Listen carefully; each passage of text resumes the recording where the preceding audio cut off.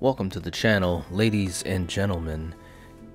Today we're going to be talking about Scream 5 and another thought, another theory that has been asked to me, and also in our episode last night when we were talking about why Neve Campbell returned to the franchise. This question also came up in the live chat, so if you have not seen our episode for why Neve Campbell came back, then please check that out. We had a great time coming up with different ideas and also taking ideas from the audience and just talking about who we think is going to die in the original three, whether it's Dewey, Gale, or Sidney. For all we know, it could be more than one of the OG3. But what I want to talk about right now is how many killers are there?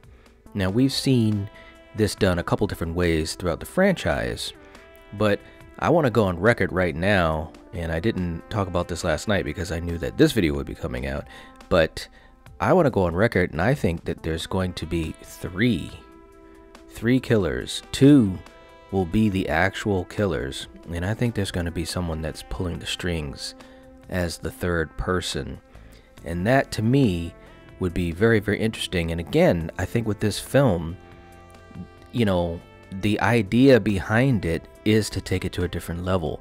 The Radio Science team, they definitely appreciate all the things that have happened in this franchise in the first four movies, and I think that they're going to try to put some type of twist in Scream 5. What better way would that be than to have two killers, and we have the mastermind, something that is obviously a bit different than what we saw in the last installment in Scream 4. But let me know in the comment section down below, guys. What do you think? How many killers will there be? I will say this, even though I'm crafting this theory, I will say this. I'm all about 100% positive that it will be more than one for sure. And I think that that's almost a definite. I would say that's like 99.999% sure that there's going to be more than one killer, guys.